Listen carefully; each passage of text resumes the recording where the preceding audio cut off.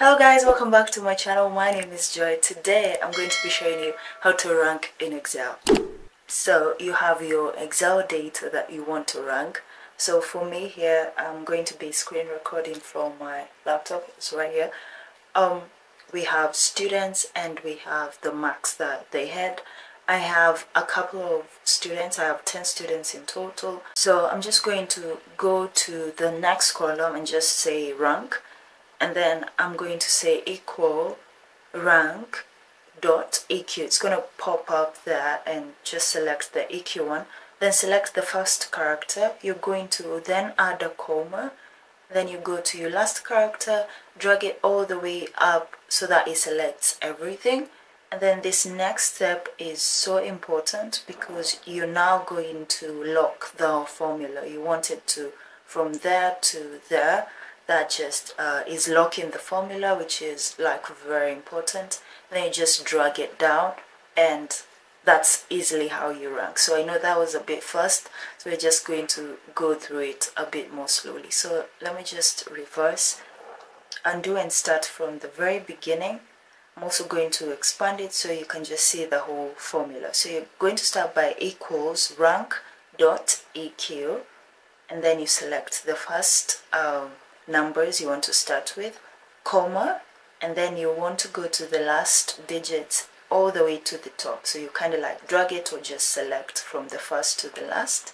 Make sure you lock via Fn and then F4, or you can just click on F4 to lock it and then close the bracket. Just like that, hit enter, and then it should rank it for you. Okay, so now just the last time, just to make sure you go through it properly and you understand it.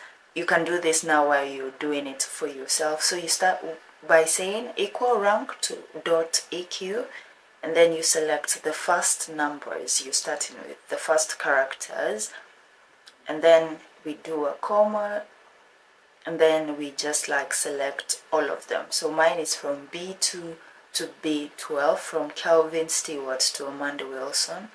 And then you lock the formula. You can say F4 or just Fn F4. Then you close the bracket and hit enter, and that is simply how you rank. After you click enter, you drag it down so that it does for every single one. There we have it. So we can see here that